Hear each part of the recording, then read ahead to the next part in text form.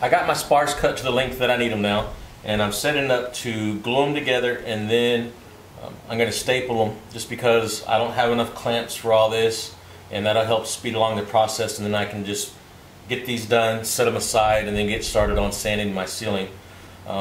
These are just 1x2s, and I also, for where my hatch is going, I got oak. It's a harder wood. Since that's a connection point, most people generally put a harder wood on their one that their hatch will attach to. So I will get started on this, and then when I get it done, I'll show you what it looks like. Okay, I've gotten all my spars done there, and now I've moved on to working on the ceiling here, and I got that cut to the proper length there. And remember, this is that bending plywood that has all the grains going the same way, so it bends real easy. And I'm going to sand this down and then put the mix back on it and varnish it. But before I varnish it, I'm going to put some tape down on the ends. That way it doesn't inhibit the glue when I go to put it on the lip of the teardrop for the ceiling. So that's where I'm at, and I'll just keep on going on here. I've put my final spar varnish coat on this, and I've removed my tape here, and so we're going to let this dry up, and then I'm going to map out where I'm going to put my spars. I have my moonroof that I'm going to stick on here, and then also my Maxx air fan that's going to go in there. So I got to frame those, and I'll show you that, and then we're going to start putting those in place and put them exactly where we want them. Started building the framing for my Maxx air vent fan, and what I started with here is my spars are 60 inches long, so I marked off 30 inches, and then in the manual it says you need a 14 by 14 inch hole for this to go in. So I made these 14 inches, and then I clamped them down. Okay, I'll just show you real quick how I got my 14 inches. I went to the 7-inch mark on my square here and put it on the middle mark that I made previously, like so, and then I just marked here and then at 14 inches down there. Did that on both sides, so that gets me nice and square. Alright, I'm going to start putting these together now. We're just going to throw some glue on them.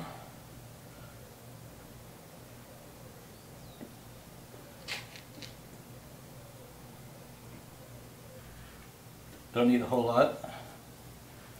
Real quick. Alright, we got that. Take these. Now we're just going to clamp them. I've got these clamped down now. I'm just going to throw in some 1 1/4 inch staples in them to hold them.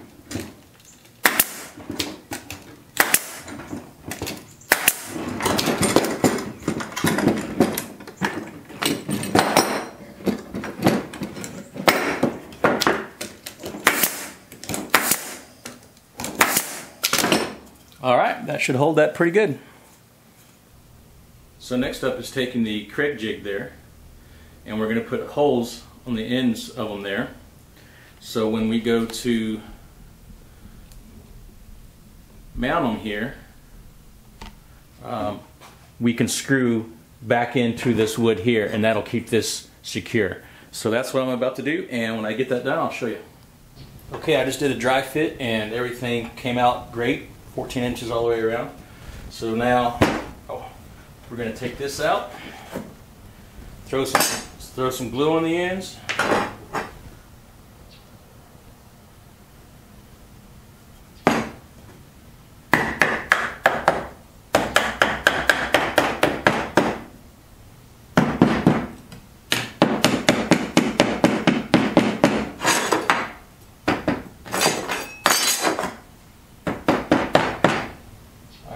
good and square. Make sure our clamp is tight.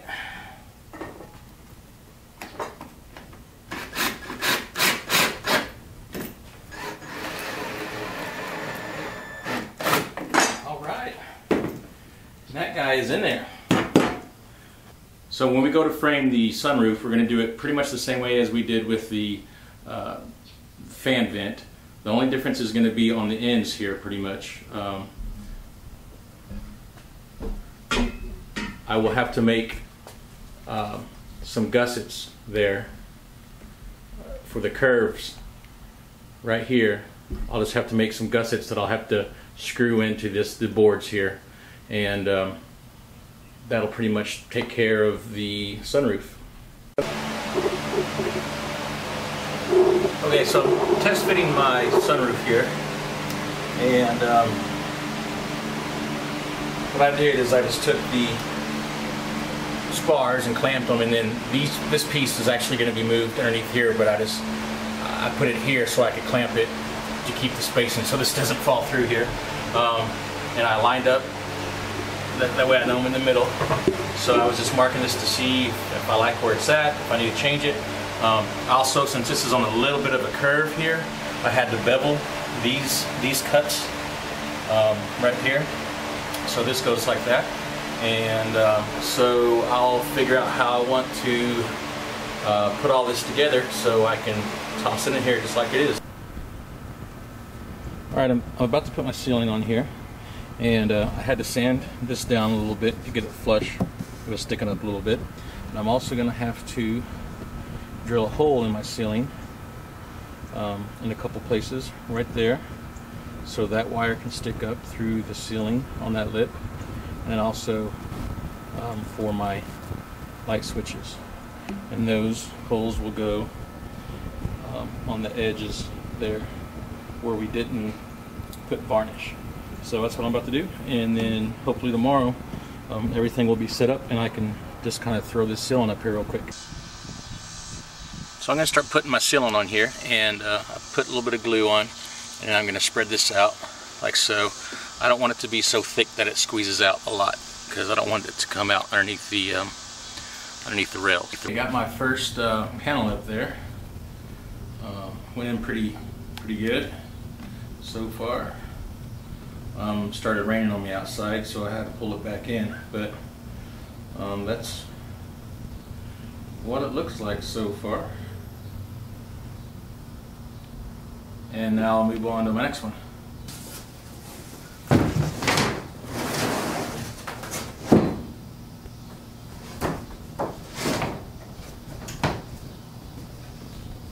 Now I made this stop right here so it'll hide behind this, so you won't see this seam at all.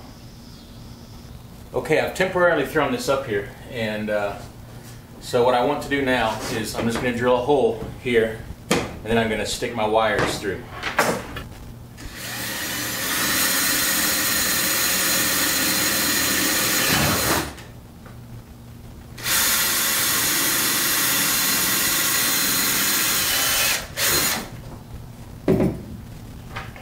Okay, we're going to throw a little bit of glue on this lip.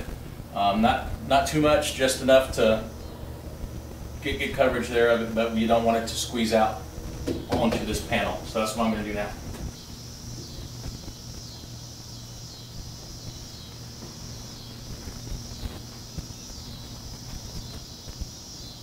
Okay, I've got that glue on there. Now we're going to put our panel up.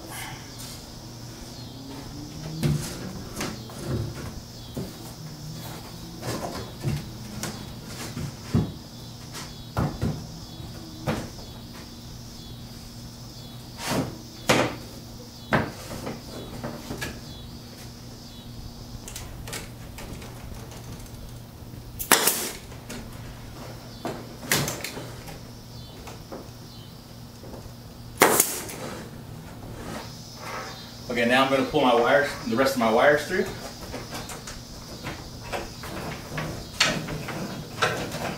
All right, now we'll just finish stapling the rest of this up.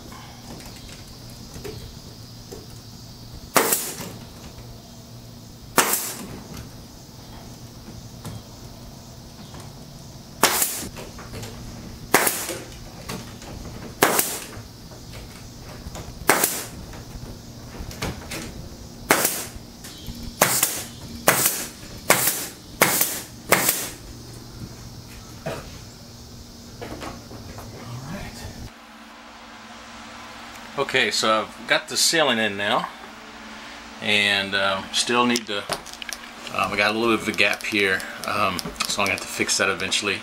But this is what we look like so far. And here's the top. We got our wire sticking through here and over there.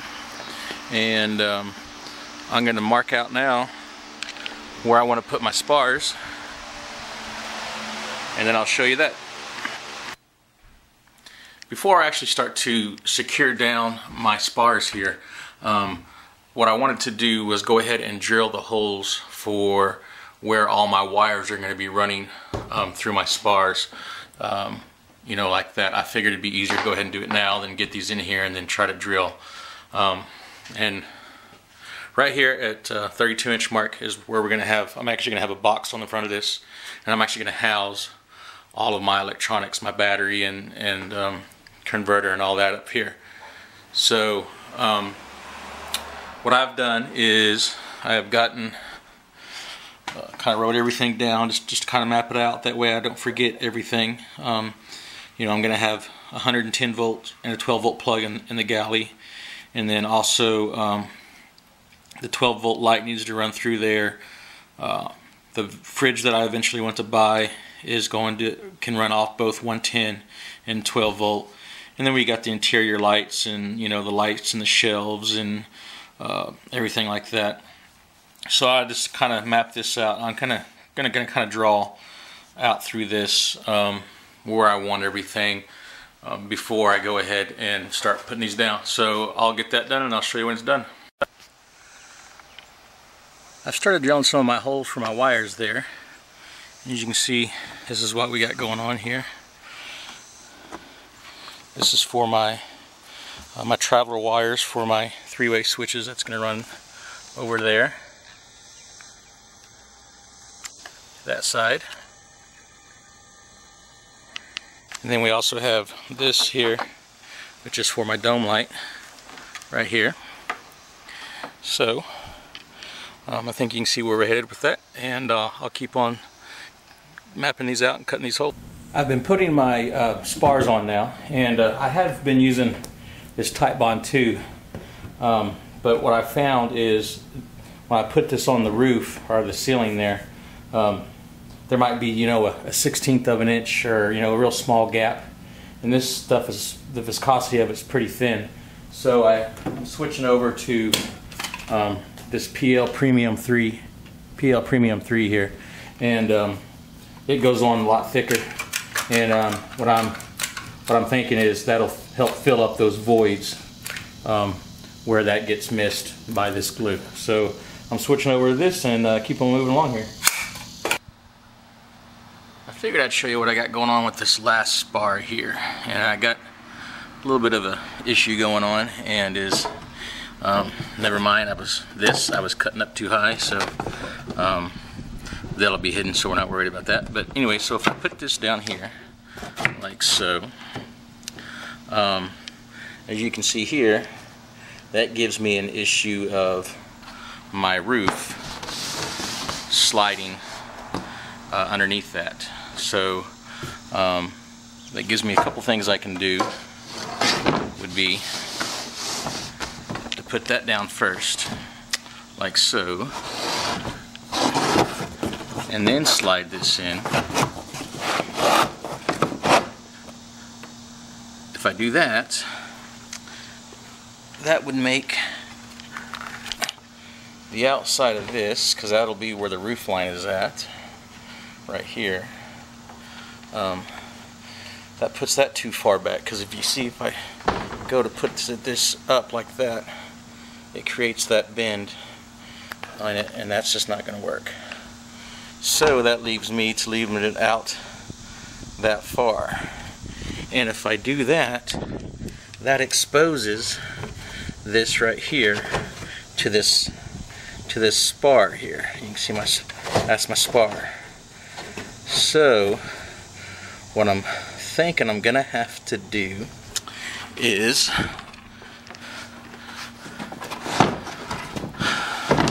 epoxy the bottom side of this spar when it's in there, so that is waterproofed and water sealed.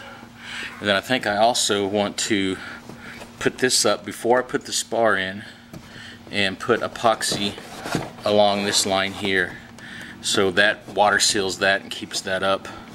And then what I'll do after that's all done, when I'm spraying it, I'll spray bed liner spray up underneath here too, to cover this. So I think that's the best route I can do for right now. So anyways, I just kind of figured I'd show you how that's working out. Maybe could have been a little bit better, but we'll work with what we got. Alright, I have pretty much got all my spars done except the bottom one, and right now I'm waiting. I got that with the epoxy that I had mentioned earlier.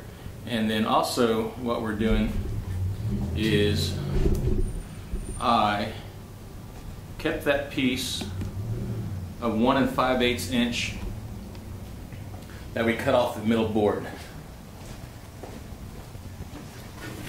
and it sat in there like so.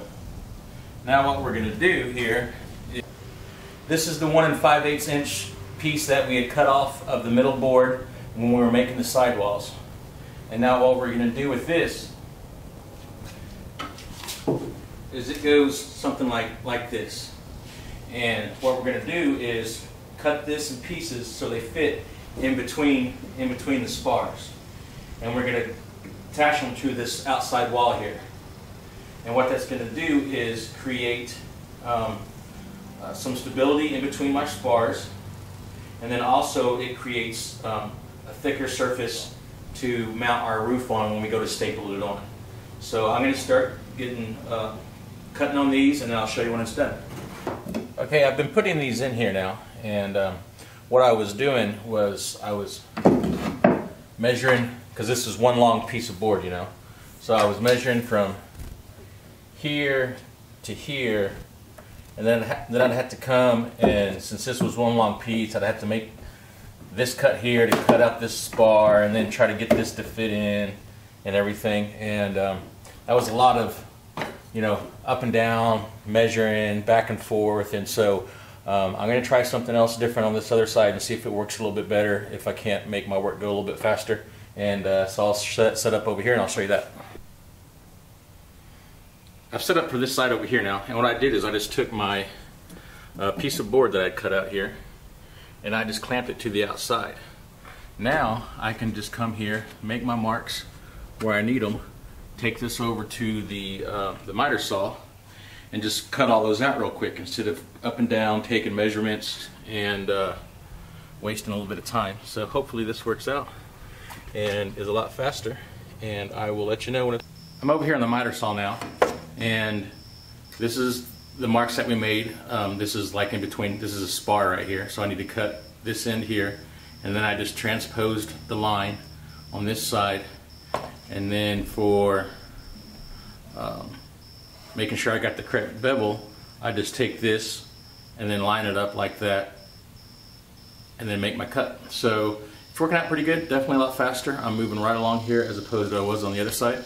So I ran into another problem, and on these, and once I get them all cut and up there, I'll show you what it is and what I'm going to do to remedy it. Alright, I'm going to show you how I'm doing these two pieces that have the wires coming up from the sidewall. I'm going to make a little notch right here. I laid this down in here like this. That way I know where it goes. So when this sits up like so, this wire will actually be under it and can come this way. So that's what I'm doing on these, and I'll notch those out, and then I'll show you what else I'm going to have to do on these. So I've got most of these up now, and got them glued and stapled in. But if you notice here on the sides, on the profile, that they all have about 1/8 of an inch over there. And I got to thinking, I was like, man, how was I off on all of those? And my ceiling here is 1/4 inch bending plywood. And if you go back and you watch the making the sidewall video when I cut out this piece of 1 5/8 inch off my middle wall, I use a 1/8 inch upcut bit, and what that did is made this 1/8 of an inch off. What I needed to do, since I am using 1/4 inch plywood, some people use 1/8 inch birch for their ceilings. I needed to use my 1/4 inch upcut bit, and that would have made these perfectly flush with my exterior wall. So that's the mistake that I made. Depending on what you're using for your ceiling, whether it's 1/8 of an inch or 1/4 of an inch, that would be the cut you need to make on this when you go to cut out that on your middle wall. I forgot to mention how I'm going to fix that. So I'm going to take my router bearing bit, and then I'm going to make it to where this bearing here sits on this outer exterior wall, and then that'll cut all this flush. So that's how I'm going to fix these being 1/8 of an inch up too high.